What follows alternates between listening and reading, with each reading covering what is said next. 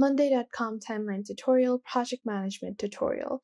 Hey guys, welcome back to the YouTube channel. In this video, I'm going to be showing you how you can use the timeline views on Monday.com and how to set up your own timeline views. So let's get into it. Now, the first step that you're going to do is you're going to go onto your Monday.com account. So I already have this account created over here, and what I'm going to do is I'm going to click on add, and I'm going to click on new board. I'm just going to create this new board, or you can even click on add over here. So you can just click on add, and then you can choose from templates. So you can get started with one of these templates. So on your left, you have different categories of templates. You have a lot of different types of template, anywhere from marketing, design, sales, HR, education, startups, operations, manufacturing. So whatever you might want, you have a lot of different options. And what you're just going to do is you're going to click on over here.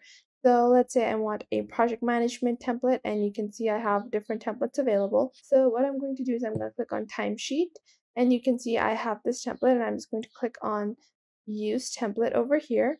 And now my template is being loaded. So you can customize your own template, but we're going to be focusing on the actual timeline view. So to add a timeline view to your Monday.com dashboard, all you have to do is click on add view over here, click on more views, and then click on timeline and open in board.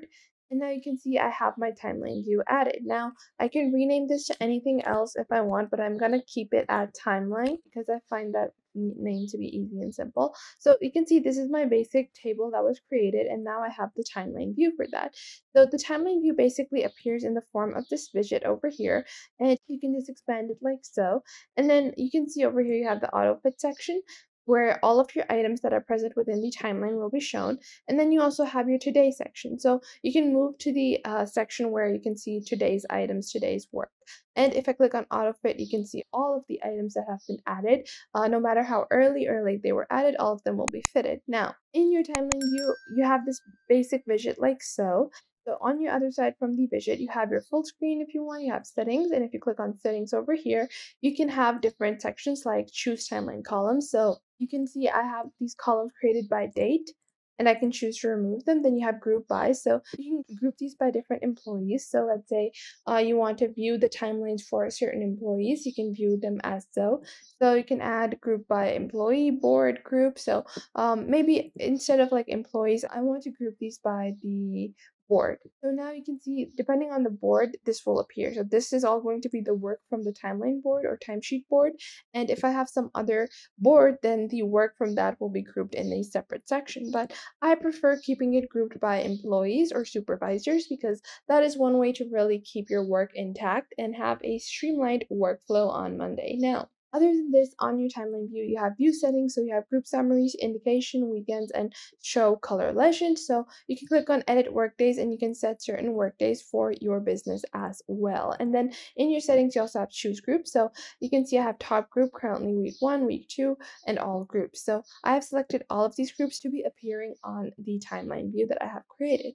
Now, if I go back onto my timeline view, you can see over here you have days, weeks, months, quarters, years. So if you have like very large projects that run in yearly quarters, or if you're doing budgeting for a very large business, then you can easily budget it in yearly quarters and view it in the timeline view. So you can see I have these 4 quarters of the year, and then you can have years as well.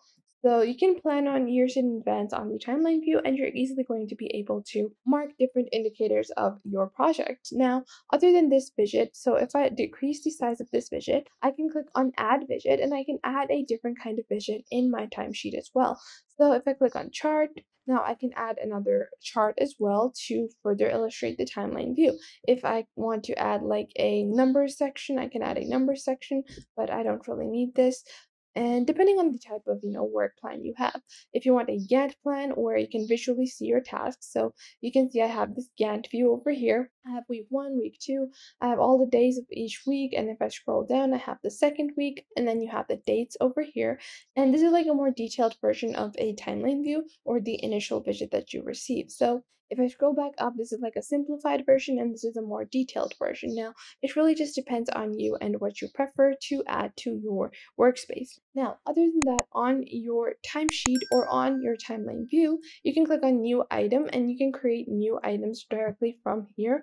and view them on your timeline view. So you don't have to go back into your main table to further add more items, but I'm going to show you guys different assignees. So let's say I add a supervisor of myself and I add a employee as myself on this task. Now, once I have updated this and now I just went back into the timeline view, you can see the tasks that have been assigned to me have been separated and the unassigned tasks have been separated as well. So in this way, you can monitor team progress very, very easily. It is super efficient to view team progress like this. I find it to be super helpful, especially when you're a supervisor or a managerial person, because you're easily going to be able to see the workflow. You're going to be able to see how much work each person is doing in a week, and then you can redistribute work accordingly. And then if you scroll down, you also have chart progress where you can view the overall progress of your business or of your project, whatever it might be. Now, although Monday.com's timeline views are fantastic and I love them, they are super efficient to use, they are coming at a cost. So if I go on to Monday.com's pricing, you can see that the free version of Monday.com only allows you to add 2 team members, but there's also more limitations. You can't add timeline views. And the basic version of Monday.com starts at $8 per seat per month, which means per member per month. And this also does not have timeline views. So on the standard version, which starts at $10 per seat per month, you get timeline views, Gantt views, calendar views, guest access, 250 automations, 250 integrations, and you can create a dashboard that combines up to 5 boards. Now, if you want to use timeline views, then you're definitely going to have to upgrade to the standard version of Monday.com. But I find that the usefulness of the timeline views really does pay for the price because you're going to be using these views very often. They're very efficient to use, and if you were ever planning on upgrading to a premium version, you would definitely, for most people, the individual version just doesn't do it because you can only add 2 members.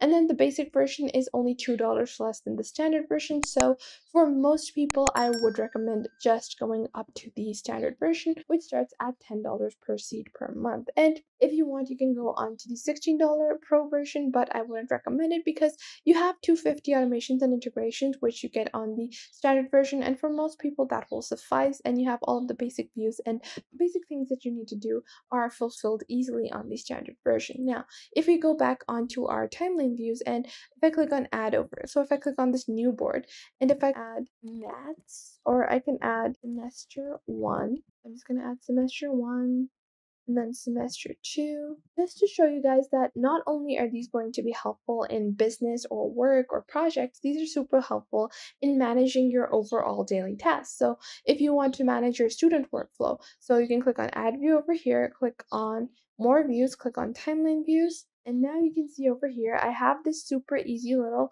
timesheet available. I have the days when things are due. If I want to change the due date, I can move the task. If I have a task, I can just open this like so, and then I can change the status of the task. I can add more people to the task, and this really will help you manage your overall task in a simple manner as well. And if you're a teacher, then you can also add like a student dashboard and add different students, and then you can add them as assignees on Monday.com and directly mark their work from here instead of having to, constantly check if someone has done their work yet. They will just easily update the work whenever they submit it. They can just submit their work and change the status to done. And then once the work is done, you will know. So that is how simple and easy it is to use the timeline views on Monday.com. I hope you guys found this video helpful and you are now able to use the timeline views on Monday.com. Make sure to leave a like and subscribe to the YouTube channel. And if you have any questions about this platform, if you have any questions about Monday.com and how to use them, make sure to leave them in the comment box down below and I will make sure to answer them as soon as possible. And I will catch you guys in the next video.